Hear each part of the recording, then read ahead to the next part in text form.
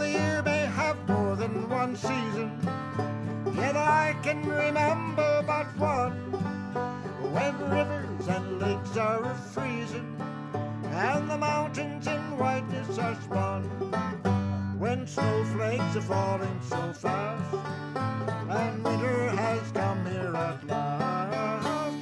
2 boards upon cold powdered snow, oh, the craziest song that I know. 2 boards upon cold powdered snow, oh, what else does a man need to know?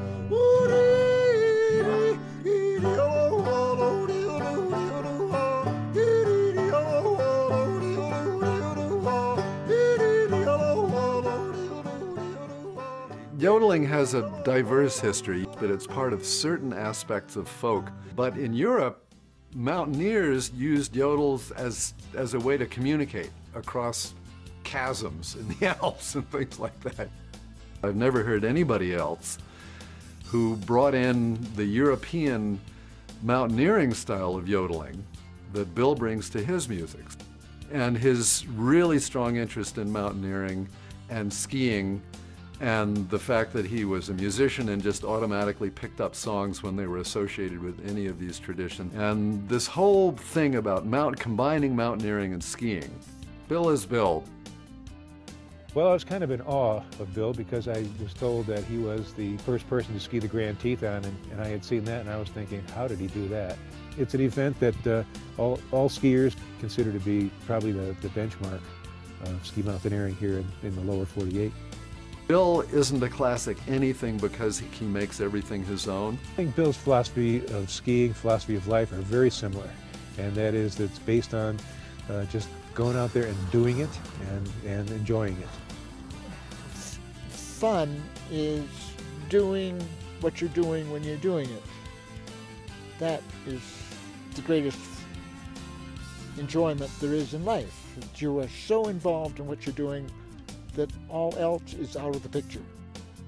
You know, I think the combination of Bill's mountaineering experiences, his ski experience, and his music all work in, they blend in and meld in together.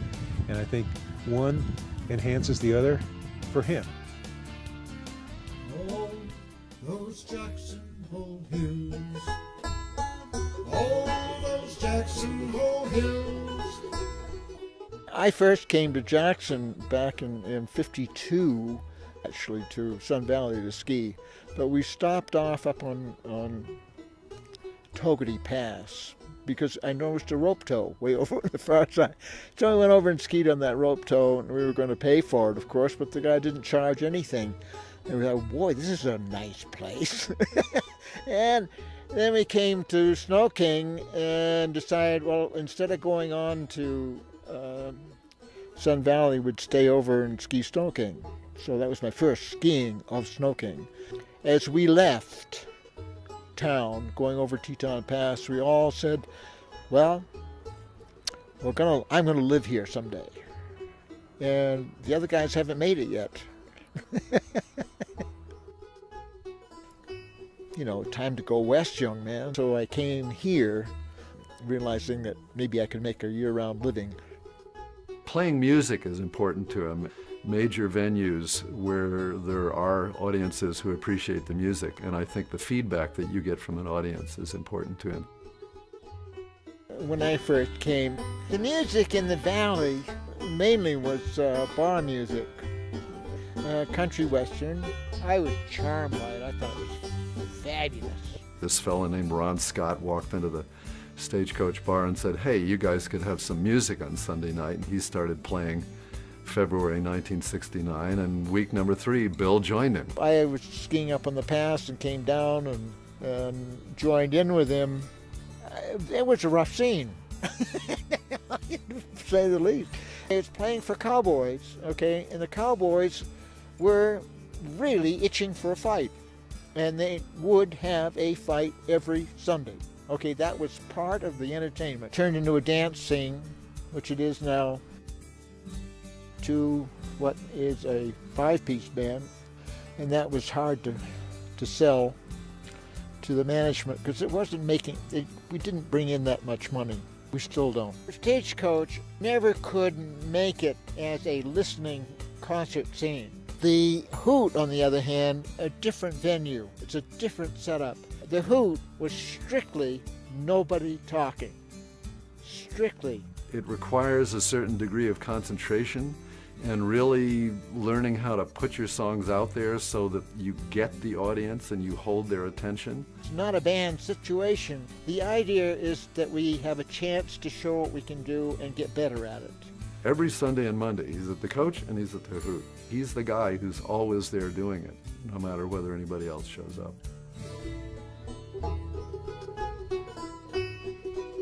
By the time I joined the Stagecoach Band in 1982, Bill isn't some Pete Seeger clone, but there's all these other elements that combine to make Bill Briggs' music something unique. Listen to him.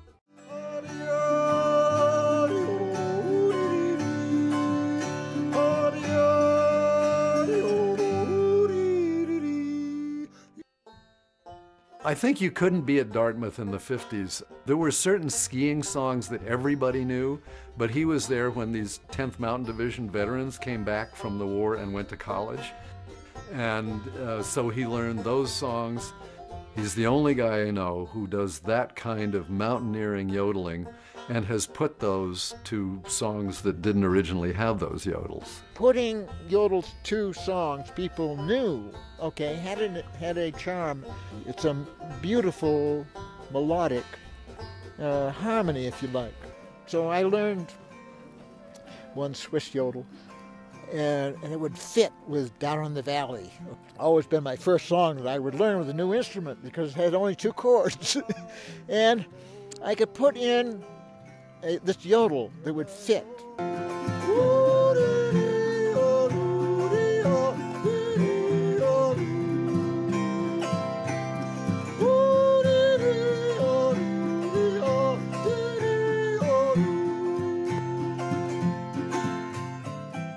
My sister took me skiing first, and it was a terrible thing. I was in tears, and I decided right then that I wouldn't go skiing with anyone else. I'll do this on my own. Just a block away from my home was a Haynes estate, and I could go around, right, and tackle whatever snow and steepness I wanted.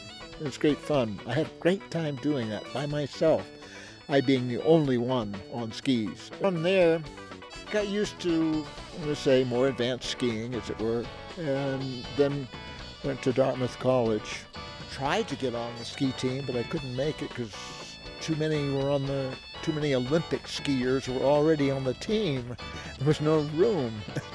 That got me started. Theories and systems of skiing. One thing I surely have found. Then we came to Snow King. I had a desire from the beginning to make this skiing available or possible for other skiers. Snow King is important as a ski area because it is the oldest and it was the first ski area in Jackson Hole, founded in 1939. It's an old, established, rugged kind of a ski area. Bill bought the ski school from Bill Ashley in 1967, and he started Great American Ski School, which is based on his philosophy and techniques of teaching skiing. Briggs will teach any age from 1 to 101 if he has a chance. I like teaching them all. Each one has a challenge because the student is a challenge. It's finding something that I didn't know that works for that person. I guess the way to sum up Bill's philosophy of ski instruction would be function precedes form. It was just a little bit of getting people to think a little bit differently about their skiing before heading off to more challenging terrain. Oh, here's to the tread on the mountain top. Here's to the skier that dares. But give me my cross and my bottle to drive away all of my cares. To have something that I could do on my own, which was as much fun. It was fun to do. It was fun to make tracks, new tracks in the snow. And you know, Bill he's had a fused hip all his life. And he skis with that fused hip, and if you watch him, you never even know that there's anything there that would impair a person from skiing. No great asset to have only one hip that works, okay? Because you gotta have them both go. And I was pretty impressed to learn that he was the first guy to ski the Grand. When people say it can't be done, I say it is possible, they say impossible. Well, you gotta prove them wrong. You have this challenge. You're gonna have to go up over this ice ripple, okay, at the bottom of the couloir. How are you gonna get down from that? Well, the next challenge is, well, Jesus, how do you possibly kick footholds on something that's, 55 degrees? Terrible trying to get the crampons off because the leather straps, okay, are frozen. The straps off, and then you get the skis on. How to get skis on, or a crust, and there was no flat place there, okay? And it's all frozen, solid crust, slippery as all hell. You go to put the ski on, you start going backwards off the north face. And he had taught himself to get up from any kind of a fall, whether you're falling headfirst downhill or whatever it is, without stopping. Because on the angle of pitch of the Grand Teton, you're not going to stop. And you start going down below the chalkstone, and there's snow coming in, washing out the entire couloir, okay? Well, you got to wait for that to go by, and then try and race down the rest of the way, get down the fixed rope. Wonderful thing. Skiing through the frost feathers, skiing through those. I've never done that before, or I'll ever do it again, I'm sure. Incredible. They break up and tinkle, tinkle, tinkle, and you're going through these tinkling bells, and the whole thing starts rushing down the hill, and you get vertigo, and you can't tell what's up and what's down. It's a wonderful feeling when after you finish one of these things, and there's been a few of them, way up at the top of a tone scale. And so I called up Virginia from the airport, and I said, I just skied the Grand yesterday, and I can still see the tracks this morning. She said, stay right there. I'll come right out. So she came out, and we got in her airplane. And I must admit, when I saw the tracks, I was pretty dumbfounded. It was a lonely trip, There's no one else within. They did climbing the mountain and all that sort of thing, but no one was skiing with him. He was on his own. Great experiences, and they're all alone. Okay, these were like when I started skiing. The Grand was just a lucky chance. There've been other lucky chances. I mean, we just had this induction into the Ski Hall of Fame. But it wasn't the induction, it was my performance at the end. I don't know, I just, I got a standing ovation for the song, okay? It's for the song. Okay, the song was super, and the yodel was super. And like skiing the Grand. This is a classic. This is going to be a real classic. Doing that beautiful yodel at luncheon was a classic.